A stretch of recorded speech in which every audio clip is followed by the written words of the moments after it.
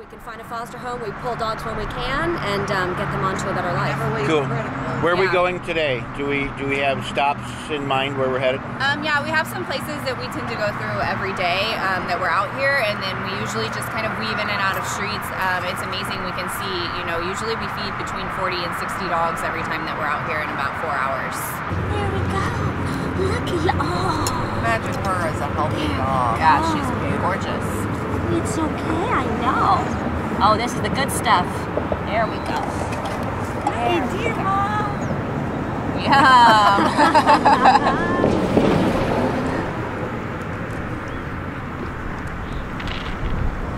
Yum, yum. This is your lucky day, huh? We're going to follow up quickly.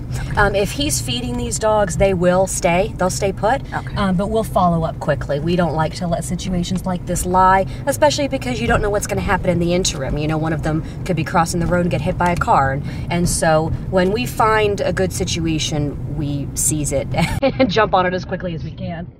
Okay. Oh, gosh, it's coming. Huh. Like the dog. Wow. She really is, dude. Beautiful, oh my. She's had puppies and her nipples are huge and hot and yes, and like feel like a rock. There's something wrong. The puppy's either died or she has mastitis.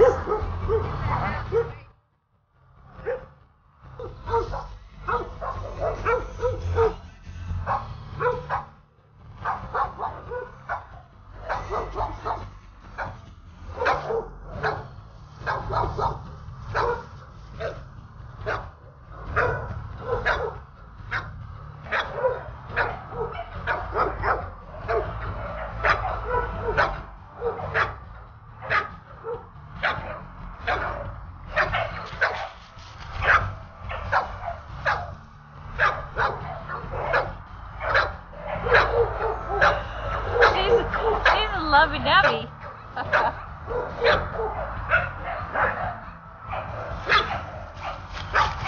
Where's your baby?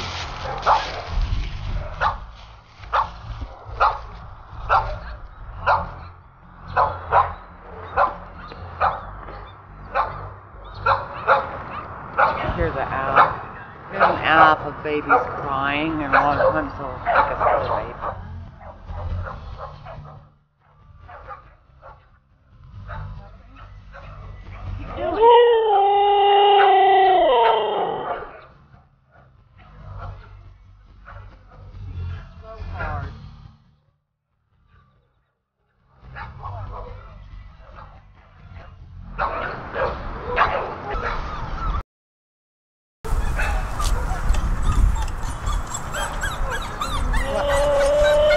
Last time I did this, the dog led me to 2 dead puppies, and it broke my heart.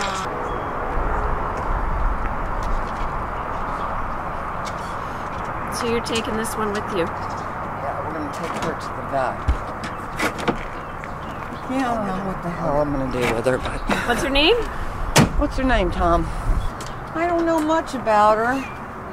I know that as soon as I called her, she came running, which is very unusual for a street dog, which tells me she's probably been very recently dumped. Her teets are so full to the effect that they're like rocks, and they're also hard, which indicates mastitis, which can kill a dog. I don't know if she had puppies and they were taken away to be sold, or she's very skinny. This guy right here does not think she has an owner.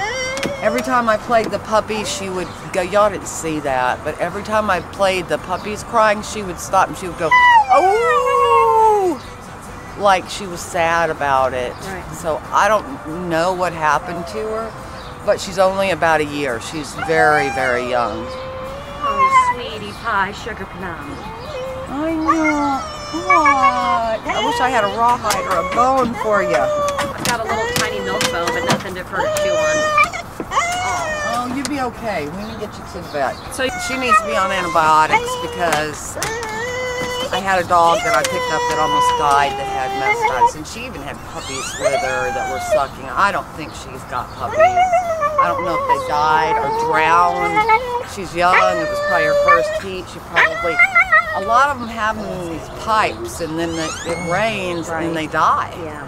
So what happens after she goes to the vet? After she goes to the vet, hopefully we can find a foster.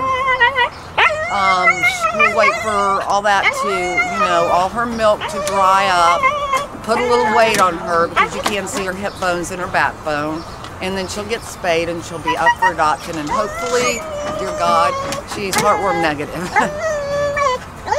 I know, she's beautiful. She is, she's very pretty. I don't think we'll have a bit of problem finding her.